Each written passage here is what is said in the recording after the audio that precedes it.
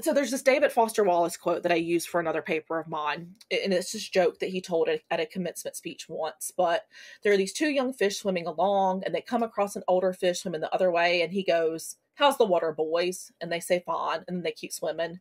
And then a little bit later, the one young fish looks over to the other and goes, "What the hell's water?"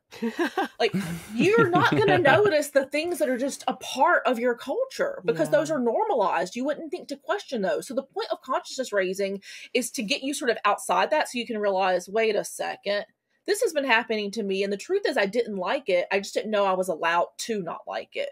Or here's this thing I thought was normal, but it turns out it's not normal.